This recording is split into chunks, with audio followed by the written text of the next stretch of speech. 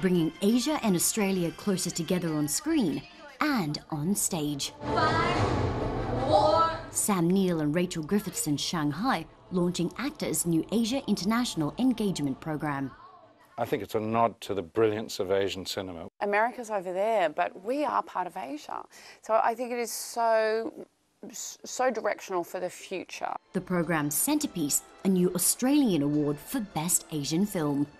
Films from 19 countries, including India, South Korea and Japan, will be eligible. Chinese filmmakers are being encouraged to submit their films for the inaugural Best Asian Film Award, which will be given at the end of this year at the 2017 AACTA Awards. Selena Jade could be flying to Sydney for the event. Her upcoming movie, Wolf Warriors 2, has been invited to enter. Even just to be nominated is such an honor. It's actually a really exciting time for Chinese cinema. It's hoped the growth of China's film industry will bring about more co-productions with Australia, since the two countries sealed a film production deal 10 years ago. Filmmaking can now happen anywhere, anytime. It can cross boundaries. Sam Neill's 2010 film, The Dragon Pearl, was one of the first. There are more diverse stories to be told.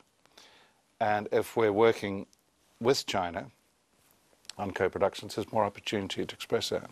Rachel Griffiths says the award will encourage much-needed multicultural Australian stories. That is going to be so important as our Australian next generation of filmmakers come from backgrounds where they perceive Asia differently to my generation and certainly my parents' generation. The Best Asian Film will be decided by a grand jury headed by actor Russell Crowe in December.